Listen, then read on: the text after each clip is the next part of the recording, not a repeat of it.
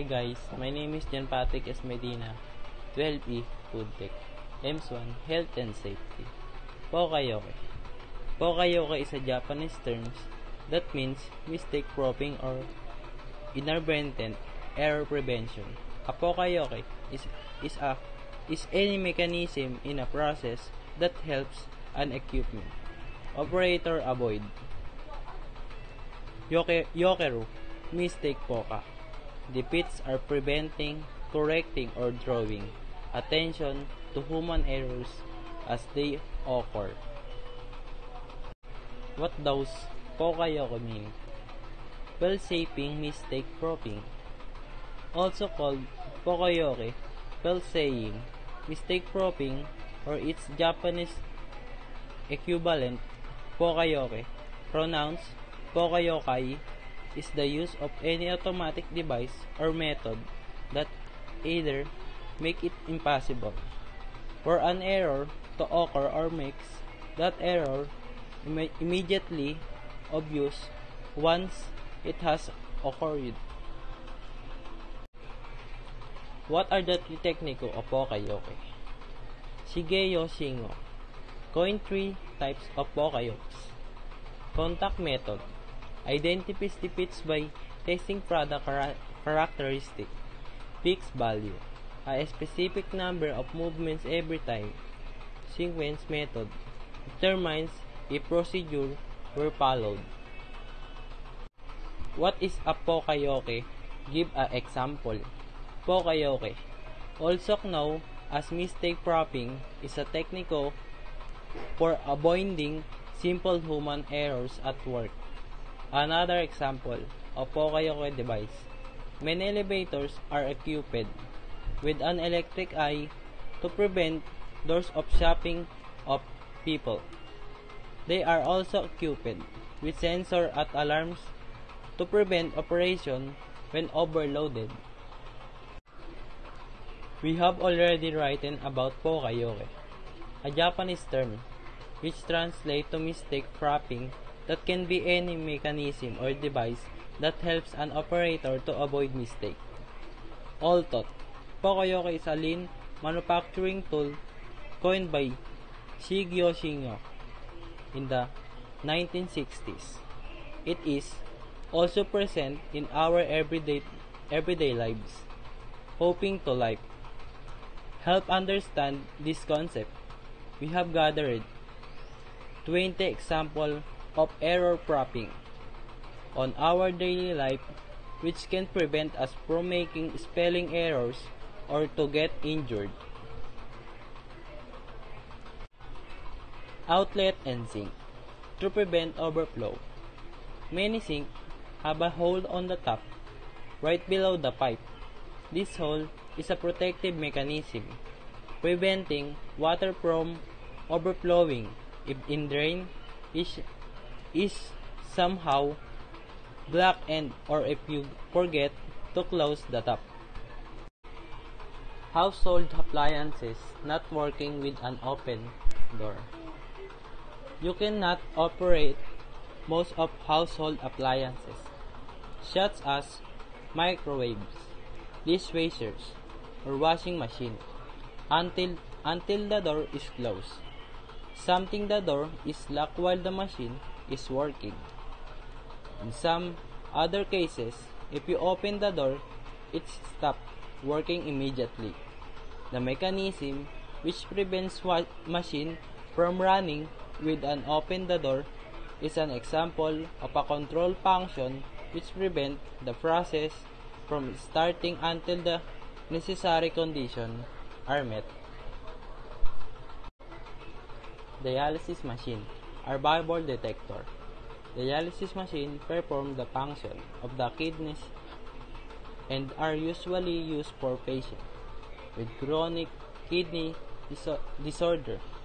It has an efficient Bible detector which works as a safety device for the machine to operate in order to ensure that no air bubble passes to the patient's body. Car case. Cars are protected with many safety measures. Usually, you are not able to remove the car case if the transmission is in an unsafe mode. As the technology keeps advancing, so does the safety mechanism development in order to keep the driver and passenger as safe as possible. Auto braking, traffic alerts, and radar system, autopilots, and parking sensor are some of the features that you can easily find in a car. Spell checking and dictionaries.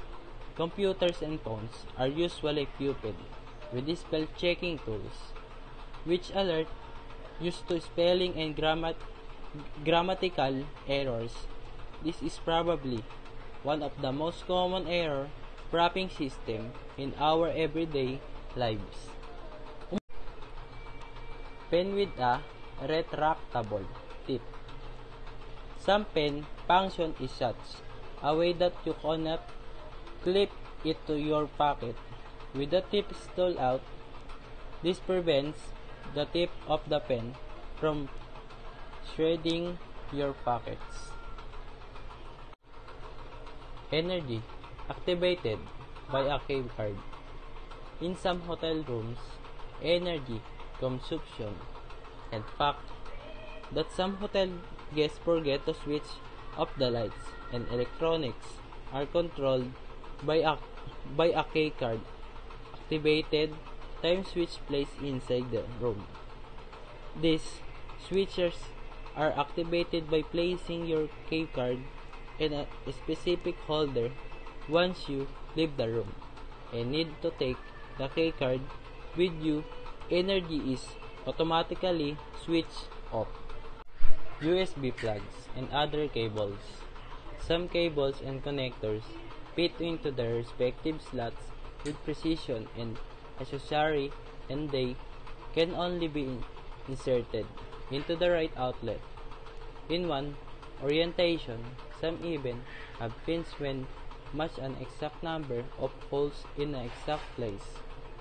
This is probably one of the most classic methods of error proofing, since it prevents people from connecting the wrong cables in the wrong places.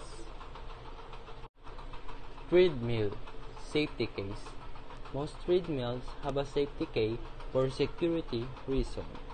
The safety key generally clips on the walker clothes, stopping the treadmill in the walker slips. There are many different types of treadmill safety keys, but they all do the same.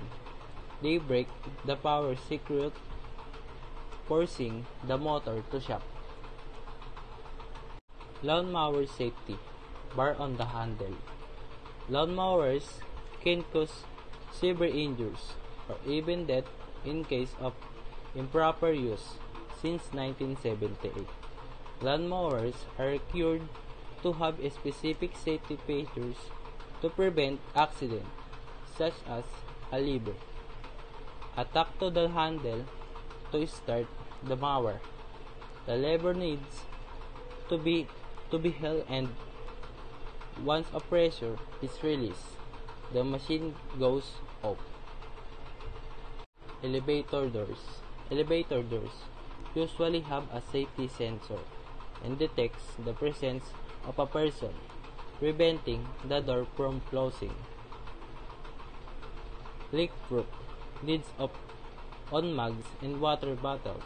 Many recipients, mugs or bottles, already have a leak-proof lid that prevent your drink from spilling. The liquid only gets out of the recipient if you press a specific point of the lid.